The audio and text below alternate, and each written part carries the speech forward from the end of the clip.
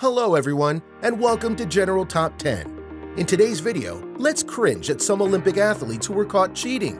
Before we get started, dash to that like button, share, subscribe, and ring that notification bell for our newest videos for fun facts like this one. The modern-day Olympic Games, or simply the Olympics, is the most recognized sporting event in the world. Inspired by ancient Olympic Games held in Olympia, Greece from the 8th century BC, participants swore to Zeus that they would play fair. Even though the eternal morality applies to honor, dignity, and integrity in every culture worldwide, the human desire to take advantage of another in order to advance is always in existence, and an inner struggle that we've all had to contemplate or deal with. These Olympic athletes got caught cheating. Number 1. Russian Team, 2018. The Russian Olympic squad has been defaced with doping issues more than any other country. The Russian government-sponsored Olympic Committee distributed performance-enhancing drugs for decades, which led to the World Anti-Doping Agency imposing a 4-year ban on Russian athletes in 2019. In addition, 47 Olympic medals and tens of world championships have been reclaimed along with several Russian athletes. In 2016, Russia admitted to the doping scandal of around 200 of their athletes participating in the Olympics, Paralympics, and Winter Olympics. Number 2. East Germany, Montreal, 1976. Another state-sponsored shady Olympic cheating scandal occurred in 1976 at the Montreal Olympics, with the culprit being East Germany. The women's team swiped 11 out of the 13 wins in the swimming event and was dubbed Machines on the Water. Overall, East Germany racked up 40 gold medals, and East Germany remained a top formidable team for a decade.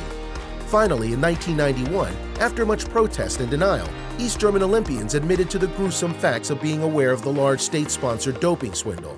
To this day, their medals have not been stripped away, and they claim their immoral winning strategy using performance enhancement drugs was a much-needed strategy for eliciting international clamor for the reputation of the German Democratic Republic.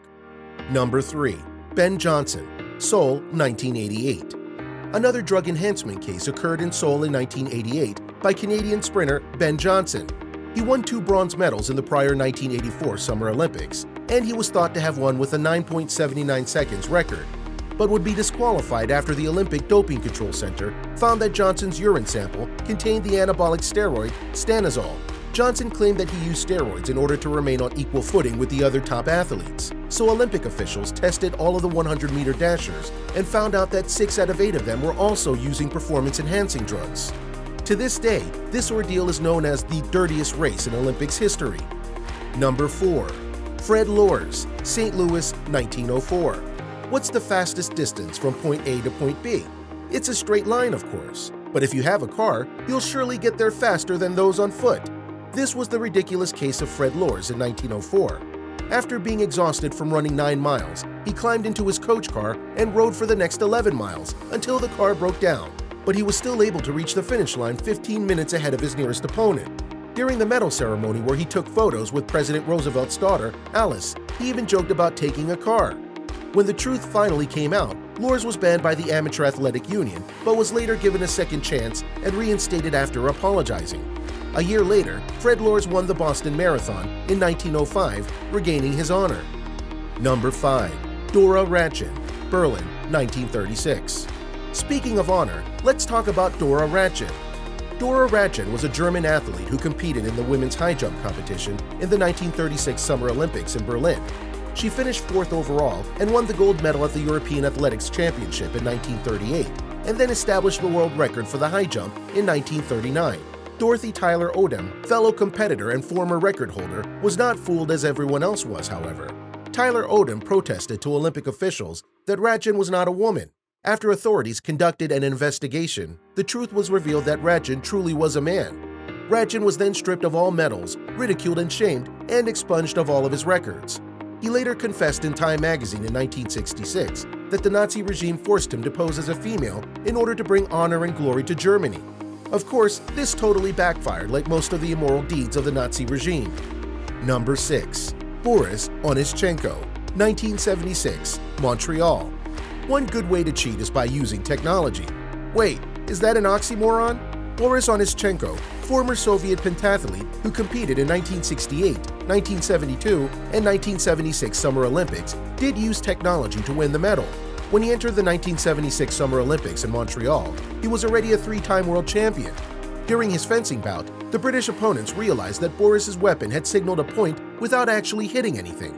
It was found that Onischenko's dueling sword, known as the EP, had been illegally modified with a device that registered a score without contact. He became known as Boris the Cheat after being kicked out of the competition and contributed to a long reputation of cheating from the Russian Olympians.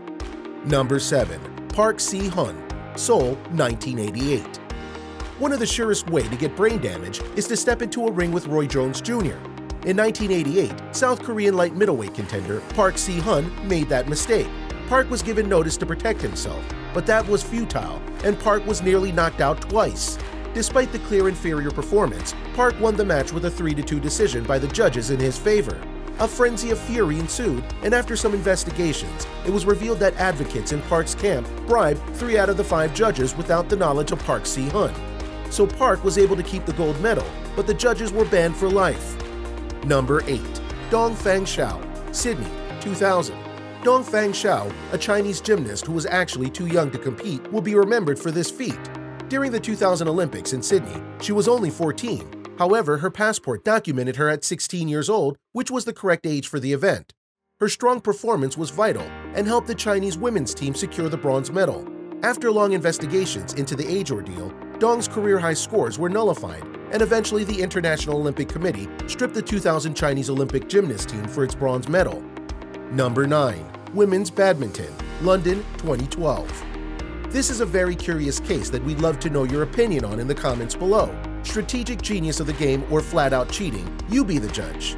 In 2012 at the London Olympics, 2 pairs from South Korea, one from China and one from Indonesia were accused of intentionally losing as they regularly served into the net and intentionally hit wide to lose the game and play weaker teams in the following matches. They were penalized for not using one's best effort to win. Aside from being booed by onlookers, the Badminton World Federation accused them of being abusive and detrimental to the sport and disqualified them. So what do you think? Should they have been disqualified for trying to beat the tournament rather than actually trying to defeat their opponents? Number 10. Hans-Gunnar Liljenwall, Mexico City, 1968. Hans-Gunnar Liljenwall is a Swedish modern pentathlete. He was amazing in fencing, swimming, equestrian show jumping, cross-country running, and pistol shooting. The token Swedish team athlete competed in the 1964, 1968, and 1972 Olympics. After marvelously performing all of the events in the pentathlon, his only crime was having 2 beers before shooting his pistol in the marksmanship event to steady his hands. Just because of a couple of beers, his team had to surrender their bronze medal. Do you think this was a trivial reason to strip his team of their medal? Leave your opinions in the comment section.